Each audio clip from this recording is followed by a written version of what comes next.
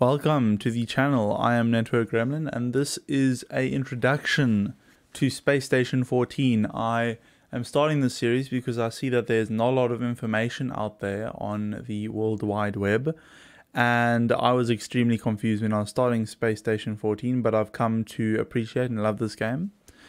And I think that it would be beneficial to new players to understand what is going on. Now, this will be more catered towards Delta V, so this is not entirely applicable to upstream or more base game servers. So this is a modded downstream server. If you want to explore the more mainstream and unmodded servers, go to Wizard's Den Lizard, US West or wherever. That is currently the most popular and I think one of the, I would say, almost official Space Station 14 servers. I could be wrong about that. But if any of this information is wrong or outdated, I'll make a new update video. But without further ado, let's get to it real quick. So you're going to start up and you're going to connect to, for this instance, Delta V. It is a medium roleplay, which means that it is there are rules regarding roleplay that you must follow. And it would be wise that you follow them so you don't ruin it for other people. If you want to join a low roleplay, like I said, go to Wizard's Den. If you want to join a high roleplay, there isn't one as far as I know, but maybe in the future when there's more of a dedicated player base, even though there is currently a very dedicated. Anyways, but okay, so you've connected to Delta V and you are now here, and now you're going, what on earth is going on? What must I do? Firstly, here are your rules. I really do suggest that you read them. Please don't make this difficult and don't get banned. Just read the rules. I know it's a paragraph and a half, but just you know.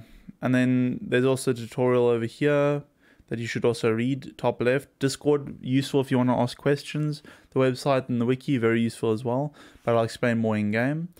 You want to go to your character. I just created a new character here. This isn't my main. What you would want to do is create a new slot, and with this new slot, you're gonna get a randomized character. Now you can edit this how you want. I'll explain this in further detail, but one of the main things you want to make sure of is that you have a good role-playing name, which makes sense. So I'm not gonna be a Diona because we'll stick with an unmutated human because it's just the easiest. I would also suggest that for yourself. And then just randomize. You can randomize everything and it'll give you just a randomization of everything. I'll just go with, yeah, sure, why not this one. This is an Oni again. I'll just make this an unmutated person just for simplicity's sake. When you go into jobs, I suggest that you don't change anything yet. You play as an assistant. As an assistant, you are part of the Grey Tide, so it's kind of, there's a stereotype regarding assistants, knowing that, you know, everyone who's new plays assistants. Don't worry about that. Don't listen to people. You're here to learn and you're here to not irritate people. So don't go around and just making the other jobs hell. Okay, please, I'm begging you, please don't. Okay, you're gonna make life difficult for everybody. Okay, regardless, let me just explain that there are jobs within the station. As you get to know the station, you can take on more jobs. I've got most of them unlocked because I've spent time in this game, except for a few of them. But Quartermaster, this is kind of relevant for the new player, but it's kind of a pseudo job. So I wouldn't choose Quartermaster as your first job that you want to take. Just become an assistant. Then maybe you can try being a janitor or something. Don't be a lawyer because then you have to understand space law. Yes, there is law in space, and in MRP you must abide by the space law. In any case, the command jobs, there's a head for every single department. If you want to join a department, you need to go ask them for permission and their stamp of approval. You have your Mr. Gog, which is your head of epistemics.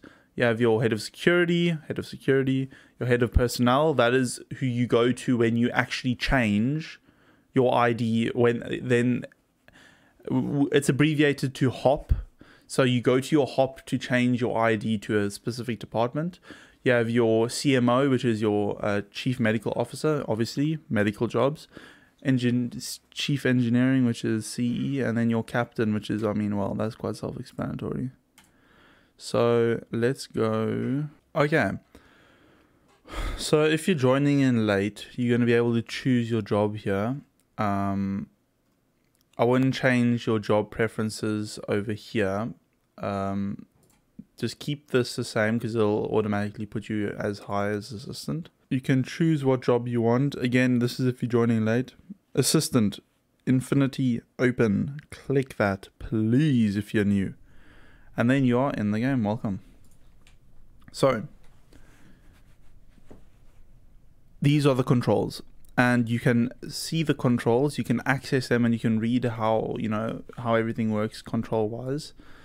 If you go to your escape and then your control menu, and then you'll see here exactly how everything goes. I mean, if you've played video games before, and you'll know exactly how everything works. One important features to take note of is if you can accidentally have your camera rotate, and it can be kind of confusing. You're like, whoa, where am I? Just press numpad 8 and you'll recenter your camera. But you know, WASD move around, right? Your main interact or your use button is apologies for that lag on my side, is your left click, right? And if you can do this the long way, by which is your like alternate use kind of thing, by right clicking, and then you'll see here, let's go to the chair and let's buckle in. So it's exactly the same thing. But going into further details, you can examine something and see what it's used for, like more information about it. You sit in this either by will or force. It is anchored to the floor. You can begin constructing it, deconstructing it, and then once you click that, you can examine it again, and it'll tell you how to deconstruct it.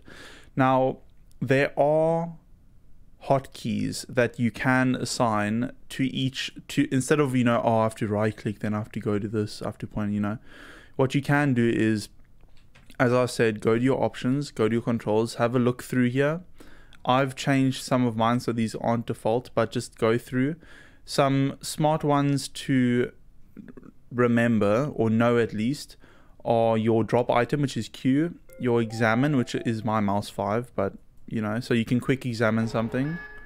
Ignore that. Okay, sorry about that. There was an announcement that was just speaking over me. In any case, and again, you can throw things like the mouse. If you hold control and then Q, you can throw it, you know, you can just drop it with Q. Again, if you want to access like the UI of a vendor, if you want to use it, you just left click because it's used. And then let's just say I want to drink a grape soda can, you know, whatever. Now this is something that extremely confused me in the beginning. If you want to use a grape soda can, press Z. Z uses the item in your hand. So if you're using a sort of a gas, like there's a gas tool thing that you can use. If you want to use it, you press Z. If you want to open the soda can, you press Z, and that's what I just did. Now I can drink it. If you don't open it, then it's gonna be, you're gonna be really confused when you're thirsty and you're trying to drink, and it just goes, you have to open it first. And you're like, what? How do I open it? No, you just press Z, and you're good. Okay. Now I'll go into further depth on like all the other different things. Just a quick rundown of what the UI is. Okay. Top left. Guidebook. This is very useful for everything. You have your space law here, you have your controls, you have your jobs, what they each kind of do. It's not fully completed, but it's pretty good. Survival and Shogi, I've never read Shogi. You want to check here if you're an antagonist. This is kind of irrelevant, don't worry about this for now, but it's just important to know what it does. I is for your items, and I'll go through what these all individual things are. I'll just have to ignore them. I'm so sorry, Corinne. Construction, this is useful if you engineer. Here's an action. So here, this on your left is your action menu, okay? So you can assign actions for the different things that you have on you. So if I've got a hard suit, which you'll find out at a later date when I do an engineering guide, if you have a hard suit, you can turn it on with these buttons. The important thing to remember is if you want to attack someone, you have to press 1, and this is according to your keyboard. You have to press 1 and then you'll attack things. This is your harm button, your combat mode. You can't pick up things in combat mode, so make sure everyone's done it. You turn off combat mode before you want to pick something up. Your scream is just, well, it's a scream, and then if it gets really dark, you can turn on your PDA light. Your PDA holds your ID card, and your ID card tells you what doors you can open and can't open. Make sure that you always have a pen and an ID card in your PDA, okay? You can have a look in the PDA, and you can see more information about the station, what the station name is, the alert level, how long the shift's been going, all that kind of stuff, okay? You can also take out the, it like that, but you can also just eject. So just right click on it and you can do all these different things. Opening your UI is important to remember. So for instance here, I opened up my backpack UI. Here it's got a survival box in it. This will be useful if you need a breathing mask and emergency oxygen. I'll quickly go through this now. So I'm just taking these things out. I'm left clicking and I'm pressing Q to put them on the ground. So in your inventory, you've got your shoe slot, you've got your jumpsuit or your clothing slot. You have your gloves, which can, range from insulated gloves to just medical gloves. You've got your cape slot. You've got your breathing or mouth slot. So you'll put your breathing mask in there. You have your glasses, your headset. Now your headset allows you to read the different radio chats and radio links. You need encryption keys to access different radio channels, okay? And if you spawn in a department, you'll have that by default. If you change to a department, you need to ask your department head for an encryption key or an encryption or a headset for that department, okay? So that's your headset. Make sure you always have that on. This is your hat slot, and then this is like your backpack for your suit. But this is mainly used for oxygen, when you got a hard suit on.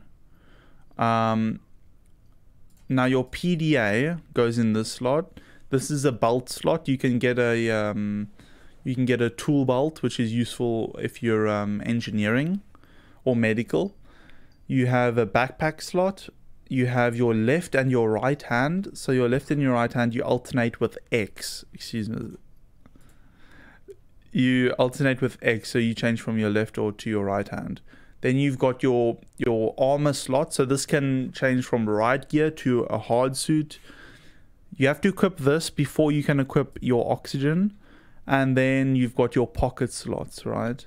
So just take note that if you take off something clothing wise, you'll be naked, but also you won't be able to put in your PDA because your PDA relies on a clothing item. So when you take off your clothing, your PDA will drop. Be careful for that, okay?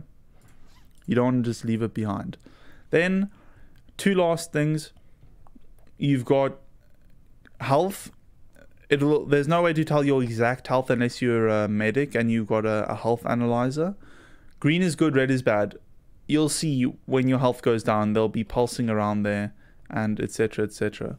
Your stamina, if you're hitting things, and this is your internals. So internals is reliant on a breathing mask and oxygen or nitrogen, depending on your race. Don't worry about that right now. You'll probably be oxygen. Now, currently my mask is down. I can't use my internals. Now, if I had a hard suit on, I would be able to toggle my mask and my emergency oxygen tank would be on my back, and I'd be able to toggle on oxygen or internals. So internals are important if you're going out to space. If you don't have internals on, you'll start gasping, and then that could potentially kill you. If you look here at your top right of your screen, this is your chat. Everything you say will go into this chat, okay? It's important to watch it. You can filter it with this, but then I'm going to go through the different radio channels or such. Local area around you, right? Whisper, small area, so just in your surrounding area. Emotes, this is kind of if you want to just role play, you want to say, hey, I wave at you, you know. Radio, this is what you're seeing, the green text. This is the common radio that you can use with a radio set. So you can say hi or whatever. Now, within the radio, you get different commands for different departments, right? So you have your engineering, you have your security, you have your command, you have your medical, and you have your epistemics. I think on the main server, you also get supply, which is you. This, you can only message on these chats if you've got the correct PDA. So now if I try and speak on security and I say hi security, it's not gonna go through. I'm just gonna whisper it because I don't have the encryption key. Now, when you do speak on your radio, you will whisper it, okay? So just be aware of that you don't realize, oh, it's just going to my radio. No, people can hear you if they're close enough. So just remember that. Other than that, there's not too much that needs to go on. I'll go through different objects such as EpiPens, flares, sustenance. All of that can go. They'll be expanded on in the future. And stuff, I'll make department guides for... okay, the name is Nyanostrason. Now it has been, that's the name of the Wikipedia. That's what it used to be named. It got renamed to... oh, security... This is someone who's done something wrong, yeah. It was an assistant, obviously. Yeah, good old security. You're a nuisance, bud. Regardless, so there was I think a rebranding and a whole split and the whole thing. It doesn't really matter too much. Important to realize that you're gonna be lost most of the time on these maps, okay? You have to just learn the map. This is a nice map to know, but just look out for the signs here. Dorms are where this will lead to every different department. I'll go through the different departments later, but just look out for the signs, okay? Other than that, I don't think there's anything else that needs mentioning. I will try and get out more guides regarding Delta V more specifically, because I don't play on the main upstream servers.